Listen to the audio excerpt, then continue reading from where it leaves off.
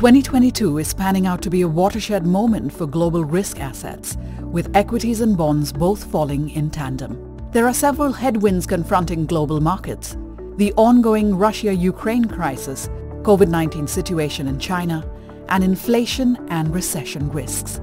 We believe that the geopolitical crisis and COVID-19 situation in China are already substantially priced in markets.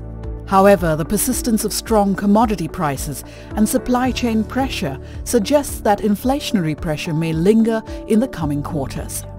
It is therefore prudent for investors to construct portfolios that stay resilient in such an environment. From a sectoral company perspective, we favor price setters and quality plays. Price setters have historically outperformed during periods of high inflation.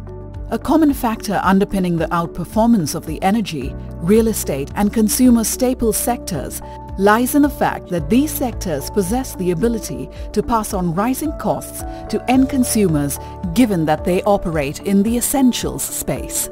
Quality plays, companies that stay profitable and possess strong market positioning, are expected to outperform should bond yields stay elevated. This is particularly so in the growth equities space.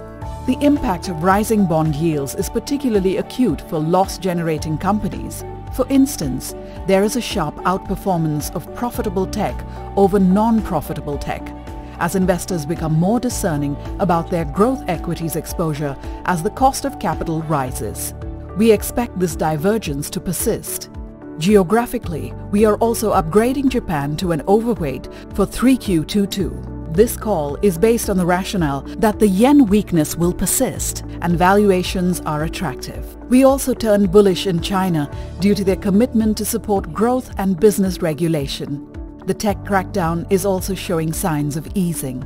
For more insights, do check out our latest CIO Insights publication.